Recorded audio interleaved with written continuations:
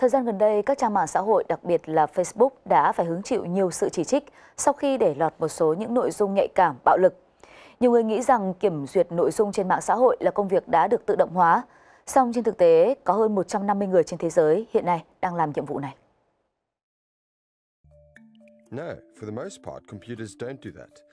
Hiện nay, công nghệ kiểm duyệt nội dung tự động mới chỉ ở dạng sơ khai.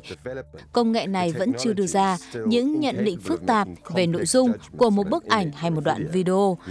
Do đó, chính là công việc của những người kiểm duyệt nội dung trên mạng. Giống như cảnh sát, hàng ngày hàng giờ họ phải thầm lặng bảo vệ người dùng Internet trước những hình ảnh nhạy cảm được đăng tải trên các trang mạng xã hội.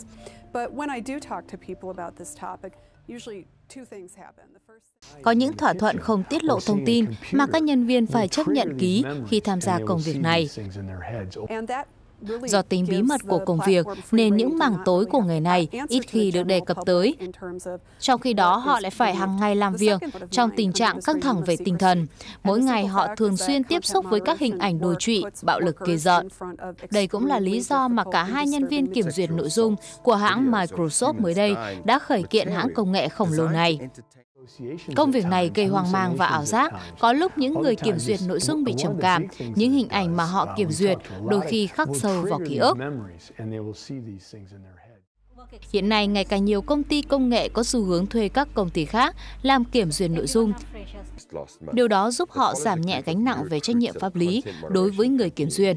Tuy nhiên, gánh nặng đó lại đang chuyển sang các nước như Philippines, Ấn Độ, làm dấy lên câu hỏi về việc bảo vệ quyền lợi của các viên cảnh sát mạng thầm lặng này.